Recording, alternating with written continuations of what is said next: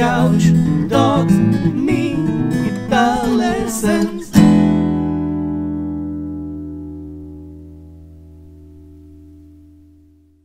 Hey there, LickNRiffers, how are you doing? I'm Asaf Levavi and I welcome you to the 10th and final lesson in Finally Understanding Chords, the 10-lesson chord theory masterclass course right here on LickNRiff. It's been quite a journey. We've been over every type of chord possible on the guitar neck. So all that's left is to ask the question, what's next? Where do we go from here? So the obvious solution is to use the chords, to practice them, to try different songs in different genres, in different styles, including jazz songs, and see how quickly you can recognize the chords, build them, find them, and manipulate them, as I showed you in the previous 9 lessons and in the introduction. So in order to do that, just take it slowly. One chord method at a time. Jazz songs, jazz chords. Normal songs, normal chords. Embellished chords like in Bee Gees songs. By all means, pick a Bee Gees song and start toying around with the chords. Try to find the same chord progressions in different places on the guitar neck. For example, you can find A minor, D, E minor, and G here. You can find them here. You can find them here. So try to pick an area of the neck and focus on playing the same chord progression everywhere on the neck. That's another exercise. The third exercise, of course, is ear training. Train yourself to recognize the chords that are being played. Now that you know so many types of chords and embellishments, try to see if you can recognize them. Record yourself playing a few chords as different from each other as possible. Wait a week, listen to the recording, and try to see if you can recognize the chords.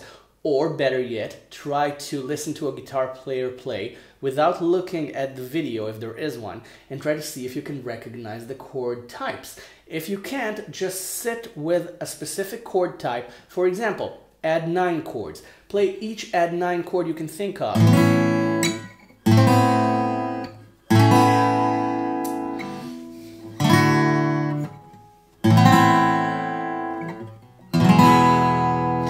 And also, of course, this and this, and try to see if you can recognize the flavor of the add 9. Do the same with 7th chords, do the same with minor 7th chords, with major 7 chords, with minor major 7 chords. Do the same with jazz chords. For example, this should be a really easily recognizable chord because of its very distinct flavor. But this can really confuse you because it's a flat 13 chord, but it's really close to the augmented chord, as we've discussed before. So try to see if you can tell the difference between this and this. If you can recognize the 7th in there. Try to train your ear. I'll be making ear training videos really soon, but in the meantime, train your own ear. Try to see if you can find chords. Listen to a guitar player play and try to find the chords that they're playing. Listen to a guitar composition and try to find the harmonies that are being played there, even if they're just minor and major chords with just one embellishment. Just a very simple embellishment. Maybe it's this. Maybe it's this. Maybe it's this. Okay? But try to learn and hear those. And the more you try, the more you'll succeed, and the faster you'll get at it. And eventually you'll be able to hear. What happened to me, for example, was I recognized the quantum leap in my hearing, the musical hearing, when I was sitting in a movie and suddenly the credits rolled and the theme song played, and I suddenly recognized all the chords that the piano player played there. Suddenly I heard the 9th chords, I heard the major 7 chords, I even heard a 13th chord there. And up to that point, I wasn't sure if I could do it. But lo and behold, I just sat in the movie theater and knew every chord that the piano played, and I'm a guitar player, so trust me, it takes a bit of time, but one day you'll wake up and you'll be able to recognize chords like this. You'll be listening to a song in the radio and suddenly you'll realize that you know exactly what the guitar player is playing. All it takes is practice, all it takes is trying to do it, and you'll succeed. For example, the very first step is listening to rock songs and recognizing when the guitar player plays a full barred chord, or when they play a fat power chord or a lean power chord. Okay, with just 2 notes instead of 3. That's a really good step, and you feel really confident when you can hear that.